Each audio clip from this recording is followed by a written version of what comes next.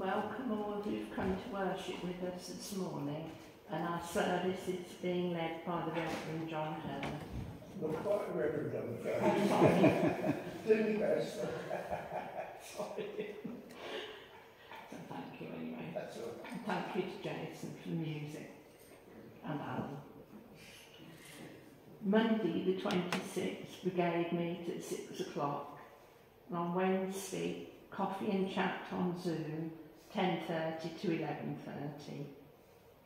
On Thursday, it's tea, toast and talk and a place to meet, 10 till 12. Next Sunday, the 2nd of July, at 10:45, worship will be led by the Reverend J. Phelps. We've got birthdays this week. On the 26th, it's Judith Redrick, so we wish her a very happy birthday. The Northampton Area Churches Partnership Commissioning Service will be here on the 9th of July at 3 o'clock. Please sign the notice in the corridor if you wish to take part, and that week there will be no morning service. I've got Long Butby URC on the 1st of July at 2:30. They have an afternoon of song, strawberries and cream. Tickets are £6. Details are on the poster in the corridor. And there's Bethany Homestead Garden Party on the 8th of July. It's 11:30 to 3:30, and there'll be refreshments and lots of stalls. And there's, this is from Bethany, a 2-bedroom cottage in Carey Row, an upstairs 1-bedroom flat in Rodhouse Row, a small single upstairs flat in Lewis Row are all available, and application forms can be obtained from Mrs. Jean Wiggins.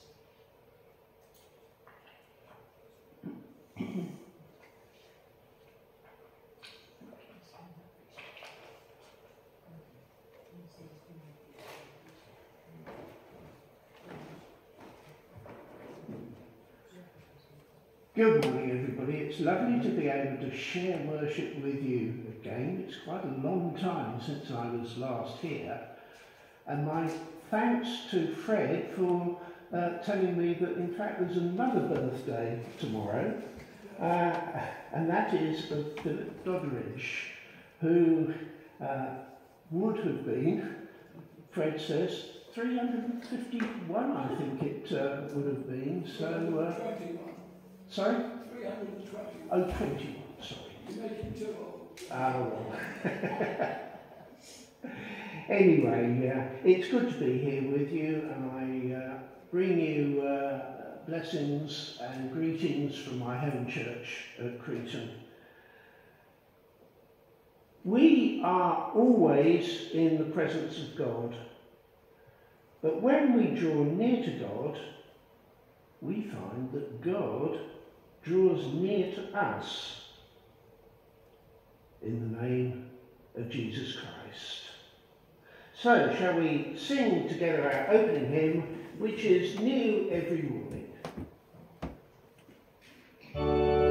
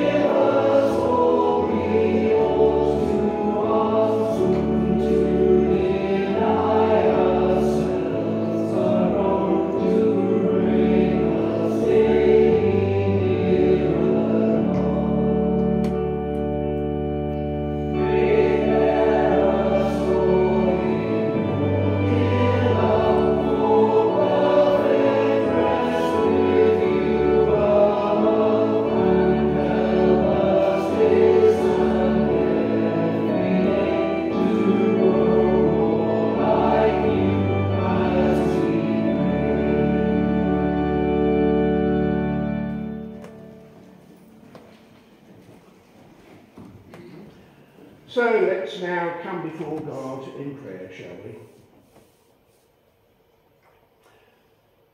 God of all love, all truth, all mercy, we come to give praise to you for your love. The love of Creator for the creation, the love of Saviour for the broken, the love of Comforter for the overwhelmed. We come to spend time in your presence and with your word.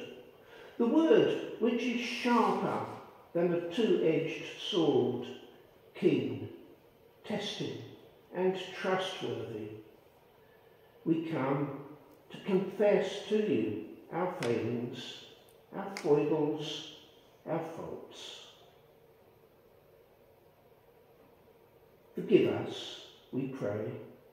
In your mercy, make us new. In your truth, give us strength. And in your love, set us on your way once again. God came to earth in Jesus Christ to speak words of love, mercy and truth. He says to us, you are a beloved child of God. He made whole. Thanks be to God. Amen. And shall we now join together in saying the prayer that Jesus taught his disciples, saying, Our Father, who art in heaven, hallowed be thy name. Thy kingdom come, thy will be done, on earth as it is in heaven. Give us this day our daily bread, and forgive us our trespasses, as we forgive those who trespass against us. And lead us not into temptation, but deliver us from evil. For thine is the kingdom, the power and the glory, forever and ever. Amen. We're going to sing again now. This time, can I just read this? Eyesight's starting to get worse than it used to be. Where are we? All my hope on God is founded. So it's all my hope on God is founded.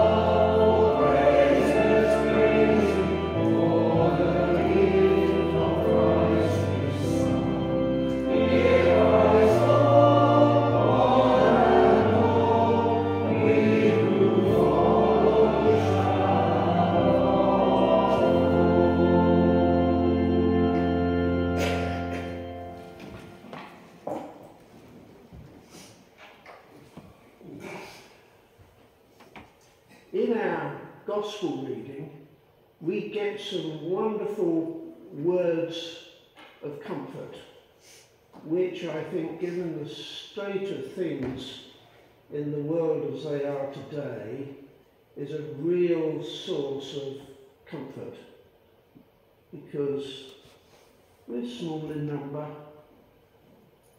age is beginning to take its toll on us, we often feel very weak, very insignificant against all of the what really is false might and power of these dictators who seem to be calling the shots in so many parts of the world today. And yet, even the hairs on your head are numbered. I wonder how many hairs are on the heads of each one of us present here today. I know that unfortunately I'm not contributing that many, but even so, they're absolutely innumerable. I don't think that it would even make sense for anyone to try and actually count them. But Jesus says that God, the Father, knows us so well. He knows the answer to all of these questions. He knows each one so well. And despite that, God also loves us, each one of us, perhaps each one of our hairs. And I think in times of difficulty, that's a great verse to take home with us, to treasure, to nurture, to remember, to enable us to keep plodding on as we do our best to fulfill that commission that Jesus gave first of all to his disciples, and down the ages that commission has come to us in our age. So we do what we can in love. So let's now sing together, Be Thou My Vision.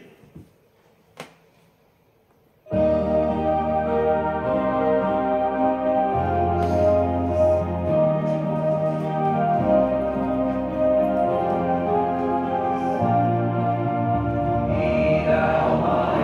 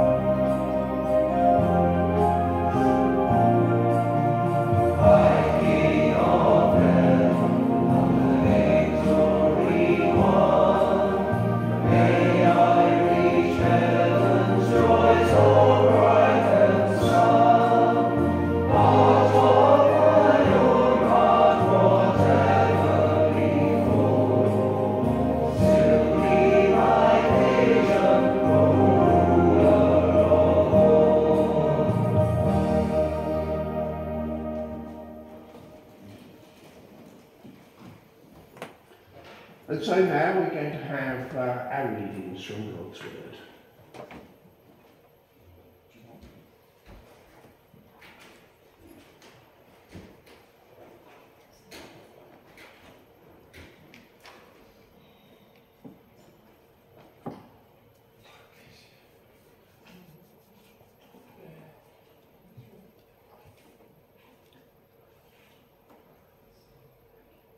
I'm reading from the Good News Bible, Genesis chapter 21, verses 8 to 21. The birth of Isaac. The Lord blessed Sarah as he had promised, and she became pregnant and bore a son to Abraham when he was old. The boy was born at the time God had said he should be born. Abraham named him Isaac. And when Isaac was 8 days old, Abraham circumcised him, and as God had commanded. Abraham was 100 years old, and when Isaac was born, Sarah said, "God has brought me joy." I'm sorry, I'm reading the wrong verses here.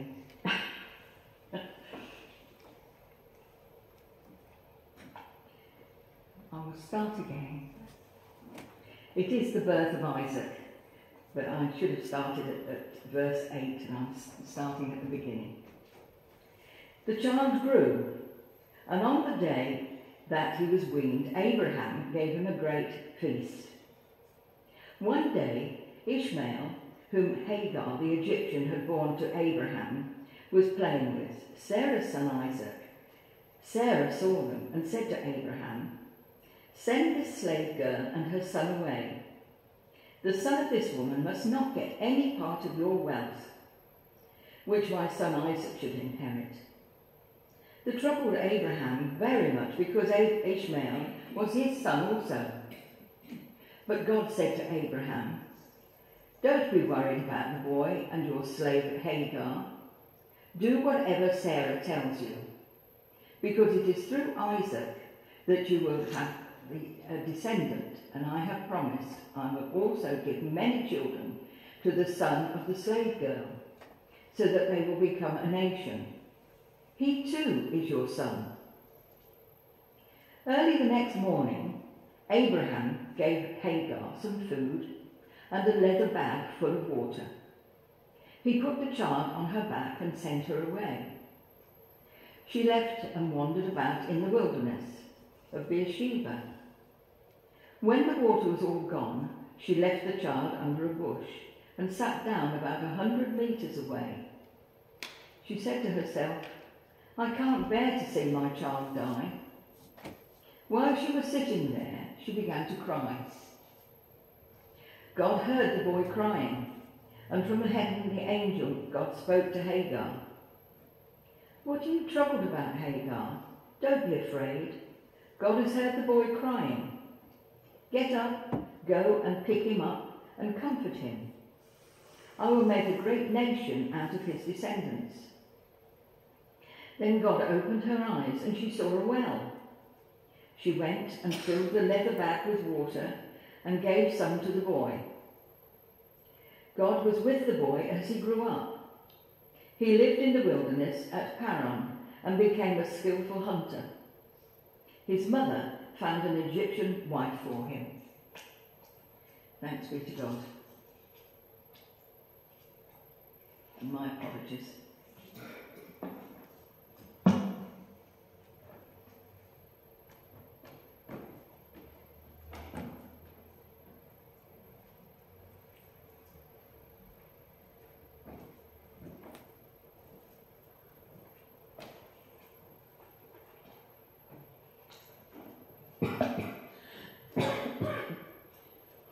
The Gospel reading is Matthew chapter 10, verses 24 to 39. Sorry. No pupil is greater than his teacher. No slave is greater than his master.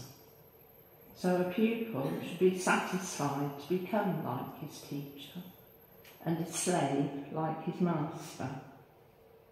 If the head of the family is called Beelzebub, the members of the family will be called even worse names. So do not be afraid of people. Whatever is now covered up will be uncovered, and every secret will be made known. What I am telling you in the dark, you must repeat in broad daylight. And what you have heard in private, you must announce from the housetops. Do not be afraid of those who kill the body but cannot kill the soul. Rather be afraid of God, who can destroy both body and soul in hell. For only a penny you can buy 2 sparrows, yet not one sparrow falls to the ground without your Father's consent. As for you, even the hairs of your head have all been counted. So do not be afraid. You are worth much more than many sparrows.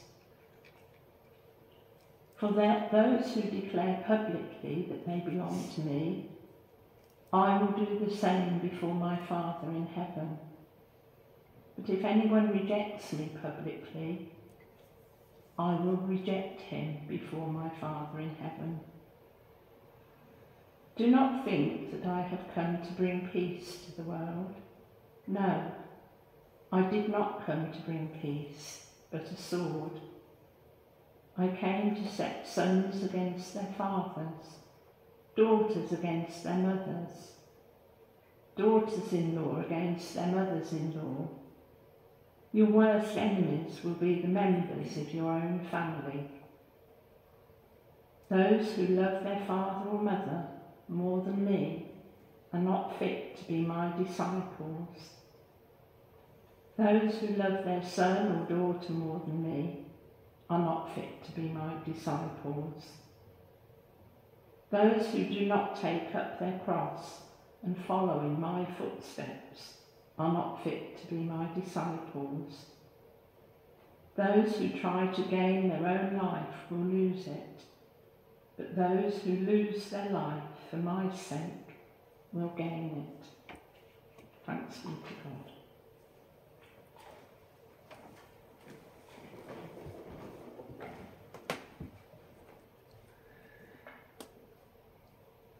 Thank you for those readings. They're both from the lectionary and they're both extraordinarily challenging, but I think are really quite pertinent for the situation that we face in our generation today. But before I say a bit more about it, we're going to first of all sing "Great is Thy Faithfulness," and that will then be followed by the offering being taken up. So let's sing together, "Great is Thy Faithfulness."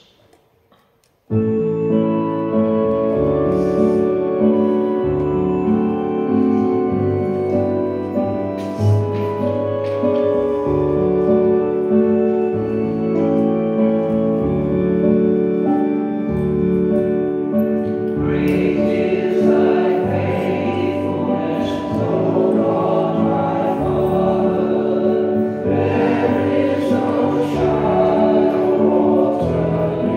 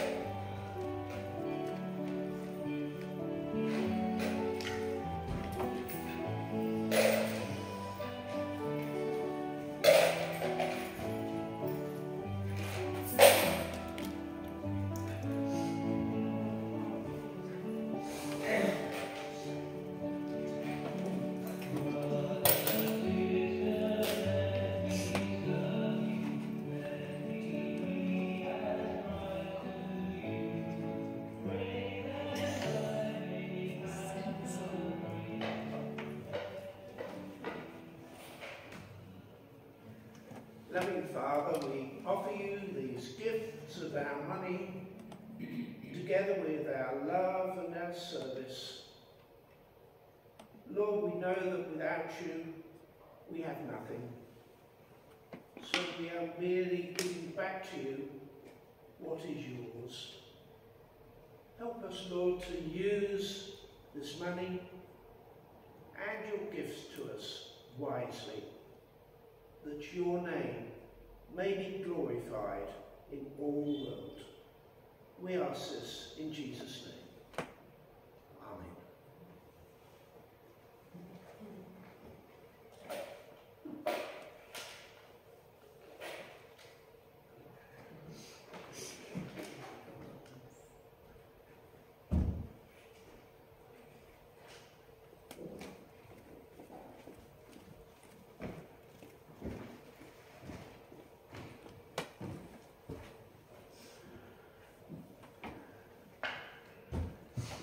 These readings present a huge challenge for me to preach on in a way that is sensitive and encouraging in view of the fragile state of many of our URCs.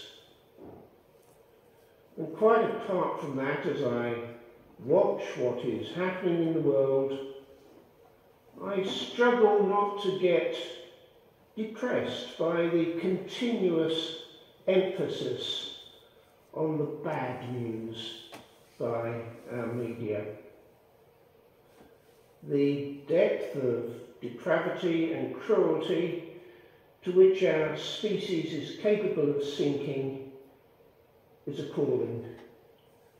And you need to look no longer than what's going on in Russia and Ukraine and in Sudan and various other parts of the world to see this. And incidentally, our Old Testament reading is one of the ones that Andy Gronston, our URC Minister for Digital Worship, picked out as being parts of the Bible that we prefer not to think about, because it deals with some extraordinary difficult issues. Over thousands of years of civilization, humankind can't really pride itself on being a noble kind of beast, because we haven't really moved beyond the savagery of the rest of the animal kingdom. And I fear that our current 21st century hubris of thinking how wonderful we are is misplaced. We are, in fact, the product of genetic programming that is shared by a surprisingly large degree with the other species with which we co-inhabit this planet.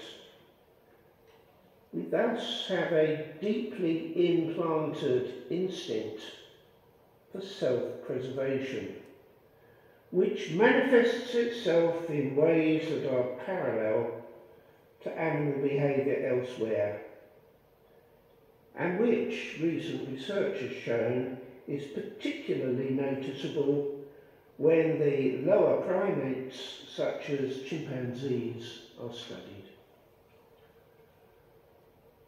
That well-known atheist Richard Dawkins has put it down to what he calls the selfish gene. And although I profoundly disagree with much of what Dawkins peddles, I find I cannot dismiss the scientific knowledge that is being gained through ever-improving observational techniques and technology, coupled with more rigorous standards of verification. I wonder how many of you are fans of the BBC TV programme Springwatch. I haven't watched it actually this year, but I find the relentlessly enthusiastic style of presentation to be irritating, but the content is often fascinating. Sometimes a cockbird is seen to be tipping newly hatched chicks out of the nest, thus ensuring that they will die. And on the face of it, this is bizarre. But then comes a possible explanation. Perhaps the cockbird had paired up with the hen bird after she had been impregnated, but before she had laid the eggs. Somehow that cockbird had instinctively realised that it was not the father of the chicks, and was doing what had to be done to ensure that these nestlings were eliminated prior to a second clutch of eggs being laid, for which this cockbird was definitely responsible and would play a full role in rearing. Maybe the dark things which occur in some dysfunctional families involving a wicked step-parent are not so surprising after all. But of course it does not make such actions any less abhorrent, and they deserve to be utterly condemned. And I'm sure you've guessed already that the sad story of Hagar serves as an illustration. Until the times that she miraculously gave birth to Isaac, Sarah was prepared to tolerate the Egyptian slave girl as a concubine of her husband Abraham. Then the gloves were off. Hagar and Ishmael were rivals to Sarah and Isaac.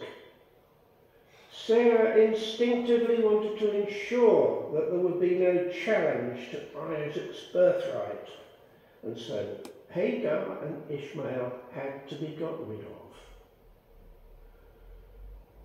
Some 4,000 years have passed since Sarah banished Hagar and Ishmael to the harshness of the desert. And yet the Middle East is still living with the consequences of the rivalry and hatred that was created within Abraham's own family so long ago. A hatred that has been carefully nurtured over countless generations. And where had God been during all this? As Christians, we believe that it was through God's grace that Sarah was able to conceive Isaac in the first place, and that it was through God's grace that Hagar and Ishmael were able to survive their desert exile.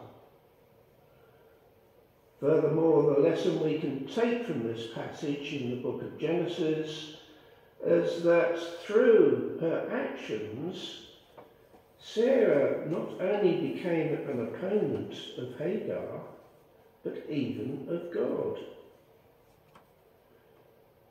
When the story is read with Hagar in focus, it is a tale of salvation, defined not so much as a miracle, but as liberation from oppression. From this perspective, it is an ironic story, because the oppressor is Sarah, and the one needing the liberating power of God is an Egyptian. That an Egyptian woman is a slave to an Israelite ancestor and then driven into the wilderness with little hope of survival is a story that is more familiar, of course, in the book of Exodus, where the roles are reversed. Of course, hand in hand with oppression and rivalry goes the emotion of fear. Fear triggers either the wish to run away, to escape the aggression, or the desire to stand one's ground and fight the threat, preferably by getting the knockout blow in first. Whether it is to be fight or flight will depend both on the circumstances of the situation as well as the mental makeup of the person who feels threatened. And our Gospel reading is set at the point where Jesus is commissioning his disciples to go out to their Jewish compatriots, the lost sheep of Israel, and to proclaim good news to them, healing the sick at the same time. It will be a stern test of their resolve and courage.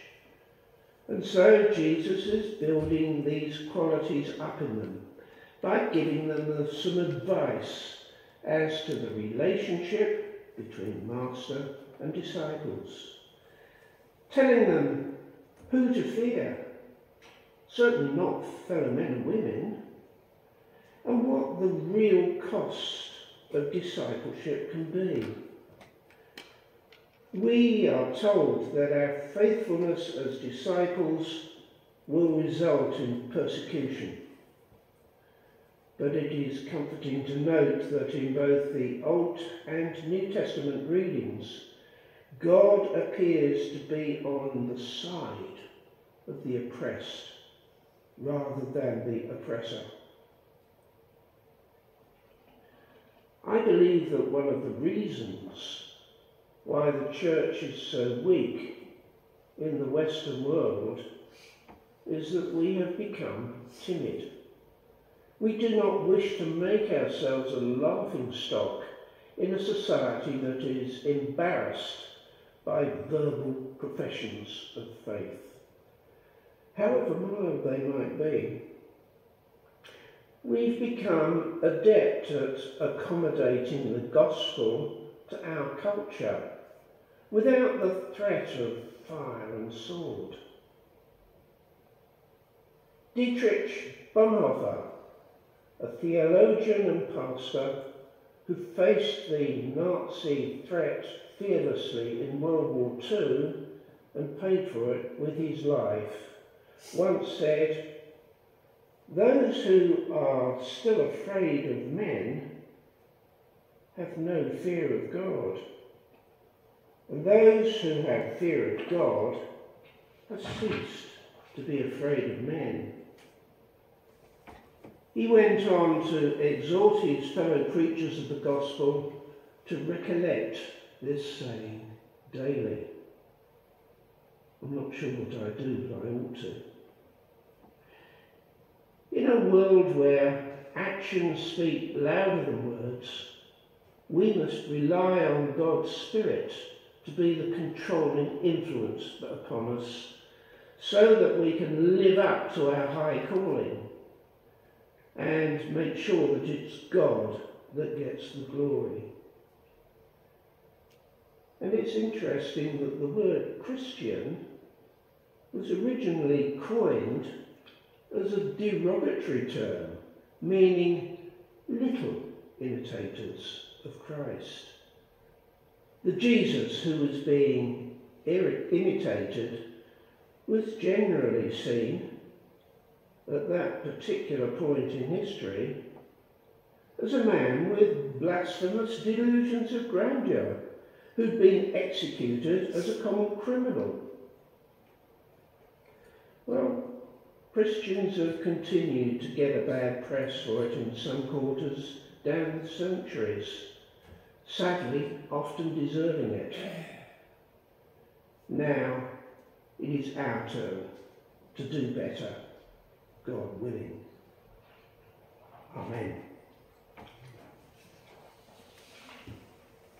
So let's now come to our prayers of intercession, which I'm following today the prayers that were written by Ruth Whitehead for the Daily Devotions website.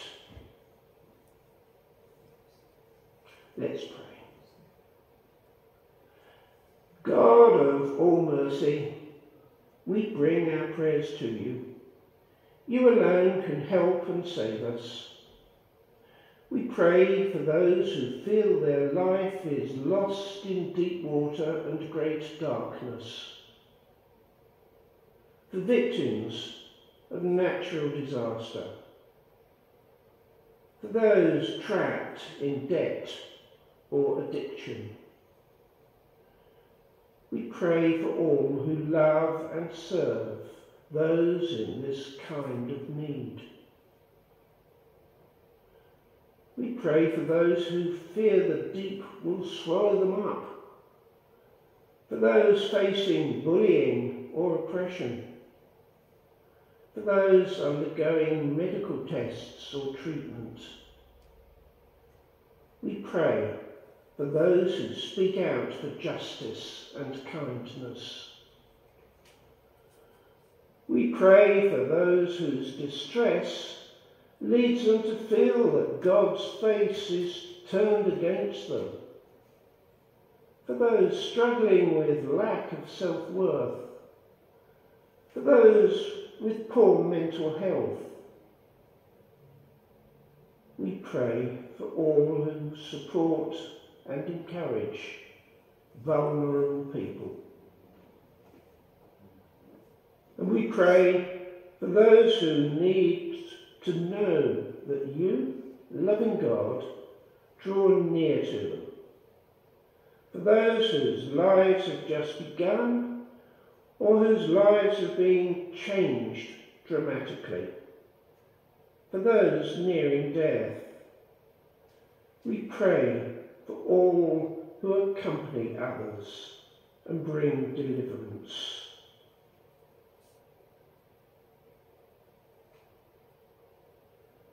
Loving God, save us, lift us up, draw near to us, that our prayers may be heard and answered, and we and all your children know your love more deeply. In Jesus' name, amen. Our closing hymn is My Hope is Built on Nothing Less.